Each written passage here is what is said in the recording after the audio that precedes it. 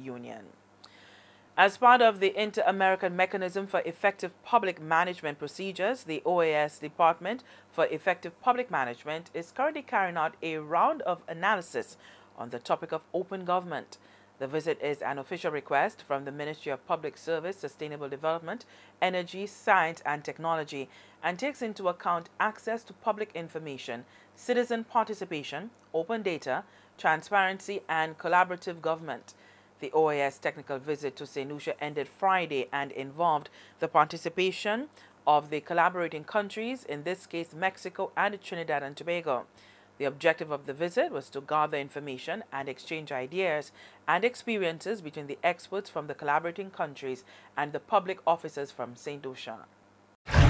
It comes on the heels of a very successful engagement we had with the World Bank on the Open Data Initiative, and then following that the Open Street Mapping. Again, all of that geared to opening up government to the public, so that one, they can be confident in what we're doing, that there can be greater transparency, and also that you could use the brains that are out there to help government arrive at solutions to problems. So we believe that this initiative is an excellent one. We're happy to be a pioneer within the Eastern Caribbean on this, and we're also hoping that some of the lessons from the St. Lucia experience can help some of our sister member states in the OECS to replicate this initiative and truly make government what it is supposed to be, which is something that works on behalf of the people, with the people.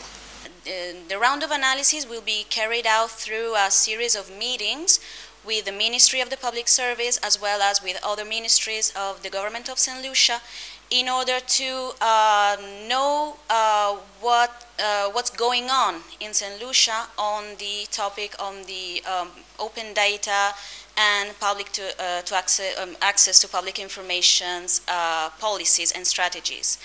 And the final product of this meeting will be the elaboration of a report, of a country report, that we hope that will be very useful for the government of St. Lucia in order to